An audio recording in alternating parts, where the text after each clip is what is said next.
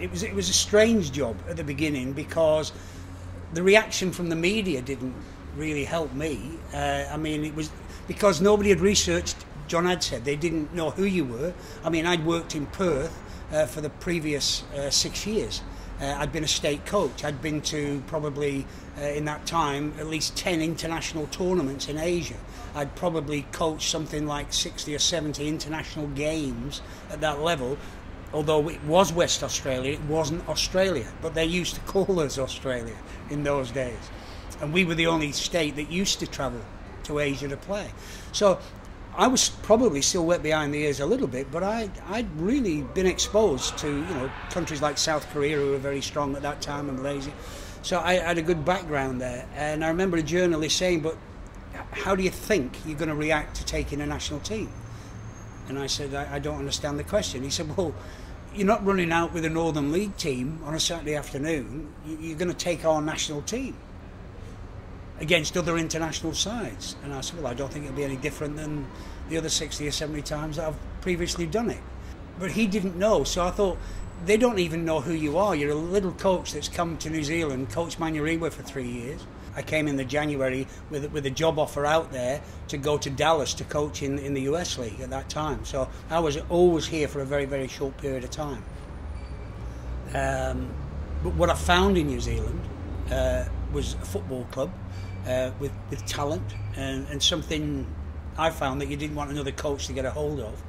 But I found a country. I remember when we played Rotorua away, and we used to always the first to take Northern League players. We used to go the night before to Whangarei or to Rotorua when we played away games, and the players liked that and responded, you know, very well to it. But I remember them taking me to my room and saying, and they'd close the curtains and they held my eyes, and I wasn't allowed to look until I was told.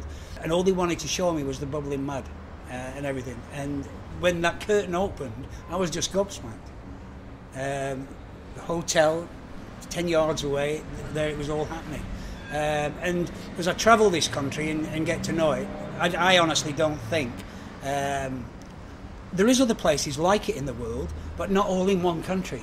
And I think that's what New Zealand is. From the far north, I've coached in Invercargill, brushing the snow off the lines 1 week when I was working in the coaching thing for the FA, and I've been in Kaitaia the following week in a pair of shorts and no top. I mean, it's fantastic. We are, and until you've travelled the world, you don't know how blessed you are. New Zealand was great in 1980. I worry about it a little bit now, which I didn't then, but it's a fantastic country, and it was somewhere I didn't want to leave in the end. I had a lot of respect for Charlie Dempsey, and I'd always give him 10 out of 10. I think he was one of the best politicians in football that you'll ever see. I think he knew his business in football. He knew how to get things done from higher bodies like FIFA. And I had a tremendous amount of respect for him. But we used to come head to head, usually over players. I liken it to a husband and a wife who never argue, unless we're arguing about the children. And it was very, very similar to that. If I felt he was hurting or not giving the best that the FA could possibly give to players in either preparation, wages or whatever, we would come head to head. And that made our relationship very rocky. But, you know, I always say you don't have to like all the time, but to work together you do have to respect.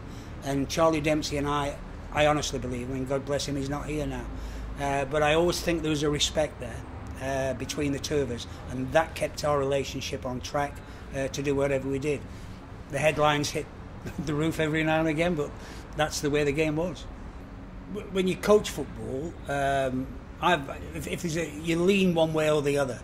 And I've always been a coach that likes players to score goals. I like players to enjoy the environment that I build as a coach to play in. I don't want them to think, well, we've got training tomorrow. I want them to really think, fantastic, we're training tomorrow.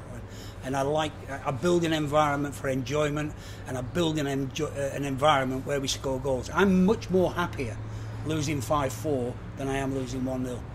When I used to walk into Mount Smart Stadium, get off the bus, and then players would go out and have a look at the ground and things, and they'd come and talk to me about studs and things. And as they were then getting changed, I used to just walk out on my own and just go and have a look and absorb it all and things like that.